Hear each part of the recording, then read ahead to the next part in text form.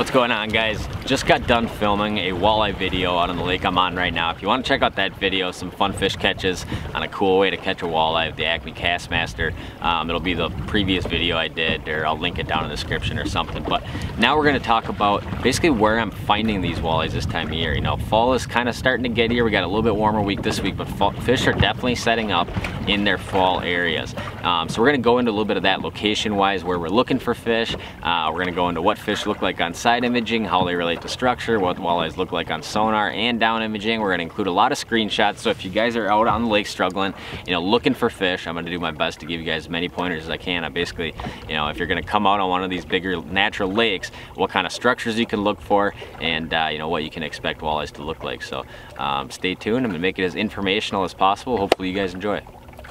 Alright, so before we get into actually looking at fish on the graph and showing you guys structure, you obviously have to, when you come to a lake, you have to know somewhat where to start, right? So generally fall means fishing slightly deeper or shallow. Now this time of year, we're still not to turnover yet, so most of our fish get pinned in deeper water for the most part. In these bigger natural lakes, I'm fishing a lot of 25 to 30 feet right now, or I'm fishing in like 35 feet and the fish are up 5 feet. So they're definitely relating to that basically roughly 30-foot zone, right? So an easy way when you come to a new lake to kind of pick out spots is on your Humminbird is go menu, you're gonna come to Humminbird chart here, scroll down to depth highlight. I pretty much do this in all my videos. I'm gonna stick this at probably 25 feet, and then I'm gonna turn this up to, like, let's say 7 feet, 5 to 7 feet. So that's gonna highlight everything 7 feet side to side of 27. Now that's kind of a wide highlight zone, but for this purpose it's gonna be all right to show you guys what we're looking at. So we obviously have a lot of deeper basin out in here. That's pretty deep water. I'm seeing a lot of 60, 50 feet, upper 40s, stuff like that. The green is 7 feet, both sides at 25. So that's kind of the fishable zone we're looking at. You know, I don't like to fish walleyes deeper than about 35 feet of water. So, you know, the first thing we're gonna do is basically look for either flats or structure that tops out in that zone. So, you know, one of the first ones that pops out at me here is this one right here. This is part of kind of a shallow water point. Then off to the side we have this hump that tops out at 28. This is either going to be sand or it's going to be rock. We're not growing weeds that deep, so most of these fish are relating to some kind of hard bottom, whether that's sand. If it's rock, most of the time that's an even better thing. But as far as, you know, what we're fishing as far as structure goes, it's either one of those two things. It's either sand or rock, or a transition between those two things. So next thing you do is drive around a spot like this and basically look for fish on the graph, look for good quality rock or stuff like that. So another spot, you know, just cruising around the basin here that's popping out at me. I might take another zoom out here.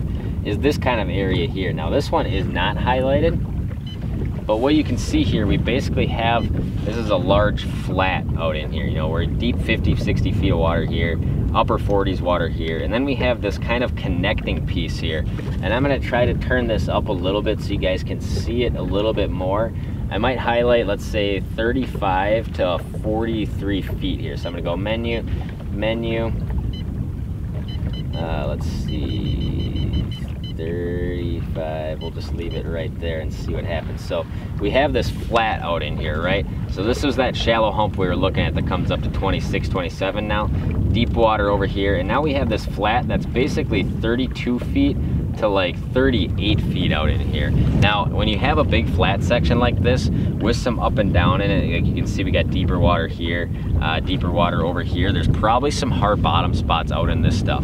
This is the kind of transition area that walleyes love to be in this time of year and really into the late fall.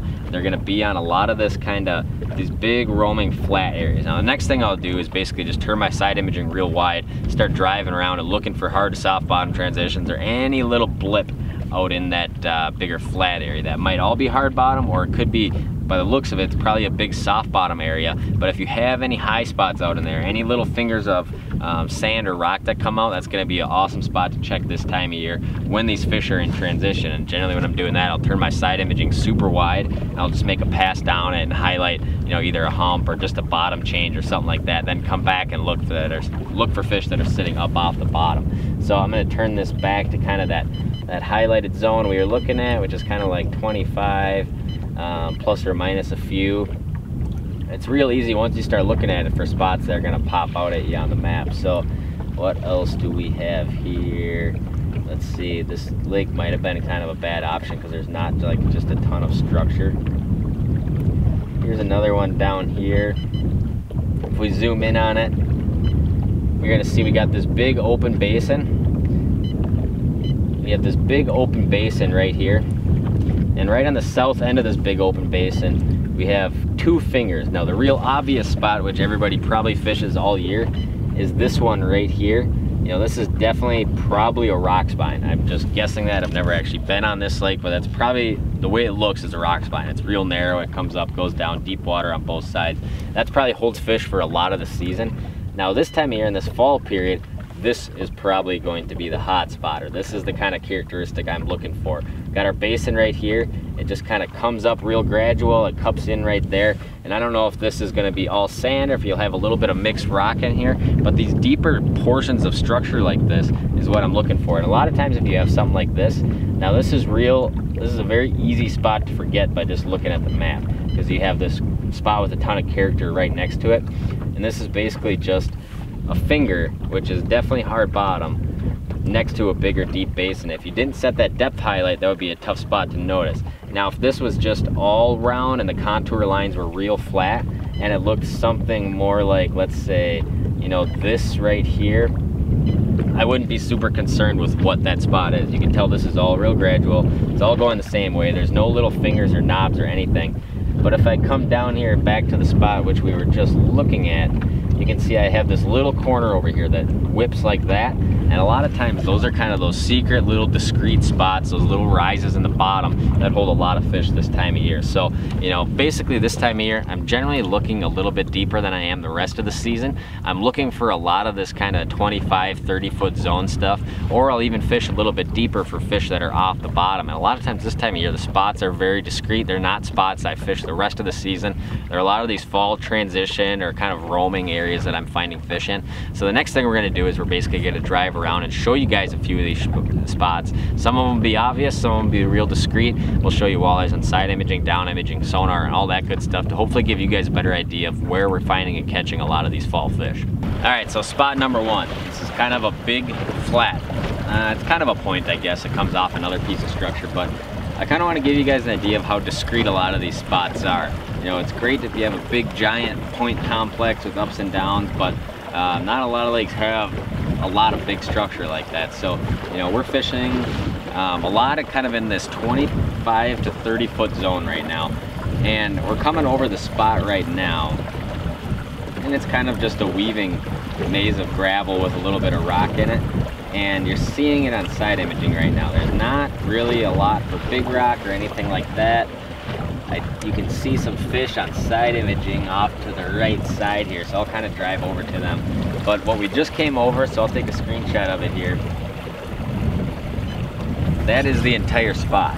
There's not no big rock, it's just that small rise. You can tell we're in 32 right now, kind of real flat all around me, and that little rise comes up to like 28, 29 feet, I think. And that's what they like to sit on here. So a lot of times you're not really gonna be able to look at a map and pick these spots out. A lot of times it's just coming out here to these flat areas in the correct zone and kind of driving around them. And this is kind of a pattern that's holding on pretty much all the lakes that I'm walleye fishing right now. So I'm gonna try to come back here a little bit farther to the right so we can probably spot some of these fish. Coming up onto the high spot now, and I've got all this kind of little rock mapped out. Or mainly where fish school mapped out. So you can see I'm in a little bit of rock. There is one big rock, a couple big rocks off the left side here. And we're not really seeing a lot of fish. And this is pretty normal to drive around a spot and just kind of weave back and forth looking for fish. You can see I just fell off the side of the hump here. I'll get back on top of it.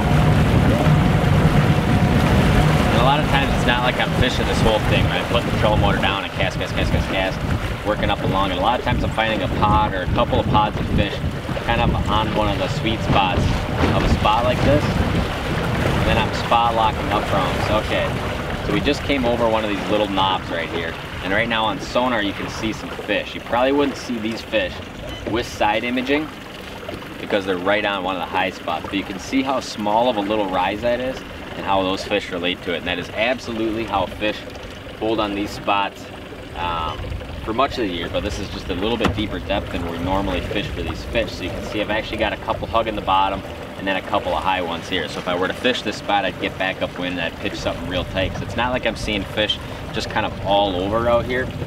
And I'm not marking them here on the sand. And each spot's gonna be a little bit different, you know, how you're seeing fish, how you're marking fish, how many fish are there and stuff like that. But, you know, the same thing applies. Very rarely past June, once these fish hit deeper water than 15 feet, am I fishing for fish that I can't see on the graph. So, you know, if that's how you're already fishing, great. If it's not, you know, try to make that a priority. Always try to find fish. So you can see we just came over a little knob here, and this is the same exact thing as we just saw, where we have one of these areas of a little bit more characteristic. And how I know that is, here's our fish right here on sonar, and here's that high spot knob we just came over where there's a little bit more rock. So that's what walleyes look like. You can see there's definitely a couple of fish there. It's super easy to see. And that's this is kind of the perfect example and why I wanted to start here on a lot of the structure that we're fishing right now. It's not a big spot that just has endless big rock, because we don't have a lot of those structures in this 25 to 30 zone on this lake. If you do on your lake, great, check them out, but this is exactly what we're working for. A lot of these real discrete spots that you're normally finding with side imaging, waypointing kind of the gravel or rock and how it snakes down one of these spots, and then going back and looking for fish either on top of it or off the side of the sand. Alright, so here's the next spot we're going to look at. The first thing you're going to notice here is that we're just coming out of a hard to soft bottom transition. If I go ahead and screenshot this screen, you're going to see that basically running perpendicular to me, there's a hard to soft bottom change right here. And you can see we're real bright colored right here, real dark colored right here. And a lot of times you'll see fish relating to that. But this is basically a big flat 30 to 35 foot section, and there's just this little tiny rise in it again here. So we're coming over some of it right here. You can see, you know, I got a little bit of rock off to my right side here, and here's kind of a rise we're just popping up on. We're not seeing anything too crazy yet, and I always like running side imaging in these kind of areas, because a lot of times the fish will be kind of just off the rise. See if I pop back and forth between down and sonar, there's nothing here. A couple of rocks off to the left there, but really as far as fish go, I'm not really seeing a whole lot. So they were actually here earlier today and I'm just not seeing it now, so we'll kind of double back on this spot. You can see I just came off that high spot, now I'm in a real dark basin again over here to my right. Most of the structure is going to be to my left, and a lot of times you will actually see fish on that transition as far as hard bottom to soft bottom. And I can kind of cruise along in here and we'll see if we see any as a good example, because a lot of times in the fall they will relate to this 30-foot soft bottom stuff, especially if you have so here's a couple fish off to my right side. It's not a real great example though. We'll kind of keep cruising through it. So we're back in some real soft bottom stuff here. And here's a good screenshot right here. So it's still soft bottom, right? But side imaging reads extremely well when you're looking at a soft bottom like this. So I'll go ahead and screenshot it for you guys. But right here we definitely have a pod of fish located. I'll screenshot it here quick. There's actually another one off the other side of the boat. Right over here. You can definitely tell they're a few feet up off bottom. Here's another one, hard returns. We're getting black shadows kind of back behind it in here. I'll screenshot the whole screen here just a little bit better for you guys.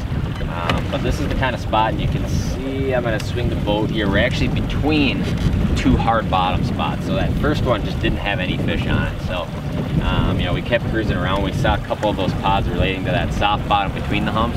And a lot of times this time of year, those fish will be relating to these kind of transition lines like that. I mean, this is a really big flat. It probably runs for many hundreds of yards out here, but there's these couple of little hard spots that fish will relate to out here. And on pretty much any lake in the fall, I guarantee that if you have structure like this, whether it's big or small, there are definitely going to be some spots to look at. So you can tell here in a second I'm about to come back into a hard spot.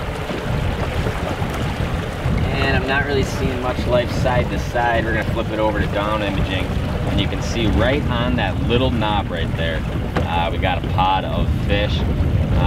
That's definitely a hyper-rattle situation unless we start seeing a bunch more here somewhere else, which we're just not. And I'm driving the whole length of this spot right now, and in a second here you're going to see it tail off and we're going to be back in soft bottom. and I'll turn it to side imaging. Here's another good screenshot. So I'm looking 80 feet side to side right now. It's 30 feet deep. So I'm only picking up 50 feet of the bottom going side to side. And I'm gonna go ahead and screenshot this for you guys so you can kind of see. My GoPro just died. So we'll just do screenshots here. So you can see off to my right, I got a really good pot of walleyes relating to that soft bottom. And just kind of right on that transition, you can see it gets real bright in that one spot, which is the hard bottom, and then you can see everything to the right of that is soft bottom, and those fish are pretty much right on that edge, which is very cool to see. All right, so here's another scenario. We just came over a hump that comes out of basin. Now there's not a lot of like rocks or weeds or anything good looking on this hump, but you can see we got a good pot of walleyes here. And I'll screenshot it so you guys can see it and zoom in on it a little bit better. And there's what they look like on down imaging right there. Now this time of year, a lot of times if you just get at the right depth zone, if you're fishing a lake that has limited structure at kind of like that, you know, the sweet spot, maybe it's 15 to 20 feet. In this lake, it's probably 25 to 30 right now. You know, most of the time if you can get in that zone and find some kind of flat or hump, there's gonna be fish on it, especially on a little hard spot like this. So, you know, we went right over those fish. You can obviously see that's kind of the only ones on the hump. I didn't side image anymore. So most of the time this would be like a Acme Hyper Rattle, or just pitch a jig and a minnow back to it, something real quick like that. But that's definitely a good stack of fish. And a lot of these deep clear natural lakes, that's kind of what you're looking for this time of year. You can see those fish are positioned right at the 30-foot line. They're sitting a few feet up, kind of like 26 to 30-foot zone. That's exactly what we're looking for. They're off the bottom. They're probably a little more active. So, you know, it doesn't have to be like the greatest looking spot of all time to hold fish this time of year. A lot of times in the fall, those fish just get sandwiched into a zone that they have to be in. And, you know, that's kind of the sweet spot there. That's exactly what you're looking for on the graph. All right, so we're coming into another productive area right here. And you can see we just have already a crazy awesome stack of walleyes down there. The important part is to kind of notice how they're positioned here. So you're gonna start seeing it on side imaging. You're seeing it come in off the left side right now, and this spot is absolutely loaded with walleyes. But what are they relating to here? Well, here we're just off the side of a big time gravel flat. And these fish aren't necessarily relating to the top of that flat. They're off the edge of it. You can see I got real good rock coming in over here, and then sand off the left. And I'm gonna take a screenshot of this so you guys can see it, but there's a big pot of walleyes sitting on the sand just off the top of this rise here. So I just screenshotted it for you guys so you can see it a little bit better. But you notice here, the main character on this spot is this gravel high spot, and there's some good rock in there, and the fish aren't necessarily sitting right there. They're just off that top and kind of like that 35-foot flat. So, you know, that's a scenario where you'd probably see most of them. If I didn't drive right over the top of that one school, you'd probably see them on side imaging. And I'll kind of loop back through it here so you guys can kind of catch it from another angle. I kind of like doing these videos like this because a lot of times it shows you guys maybe that, you know, the spot is not as crazy good. It's not this huge boulder field or anything like that. A lot of these spots are just kind of natural, just kind of flats where these fish will set up kind of next to a big piece of structure or something real discreet this time of year. So this is kind of a big flat which is rolling up and downs, and the fish won't necessarily be right up on top of the sweet spot all the time like they would be in the middle of the summer. A lot of times this time of year, these fish are just kind of relating to the tops of this stuff, but right in the sweet depth range, which this time of year for me is 25 to 30 right now. So you can see I'm just kind of skirting the edge of this. You can see there's a few fish right there on sonar and down imaging. And a lot of these are definitely suckers. These high marks here, definitely walleyes, and there's an absolutely stupid amount of fish on this spot. And then all of a sudden you're gonna start catching a whole bunch of them here, probably on side imaging off the right side, like you can right over here. I'll zoom in on them. And then I'll take a screenshot. So a lot of times I get asked the question, what's rock and what's fish? And this is kind of a perfect interpretation. You're gonna see a rock line, let me screenshot it. So you're gonna see a rock line that runs on the lower section of where I'm zoomed in at, and then you're gonna see fish relating just to the outside of that. So, you know, it's a pretty, I mean, I guess if you gotta stare at this for 14 more hours to kind of realize what's a rock and what's a fish, you can. But, you know, once you get used to looking at this stuff, it becomes much more simple. And that is just the absolutely classic scenario where I see a lot of fish this time of year, and really all fall long. Well, thanks for watching, guys. Hopefully that was very informational. Like I said, we just shot a video and I'm about to shoot another one on catching fish in these same zones. So if you go back to the previous video in the channel, or I'll link it down in the description, you can see us rip some spoons for some walleyes. So hopefully this was helpful, showing you guys basically what kind of structure we're looking for in the fall in these natural lakes, and you know, showing you fish on the graph. So hopefully it sets you up to have a good fall in the water. Otherwise, thank you guys for watching. If you have not yet, please subscribe, and we'll see you guys next time.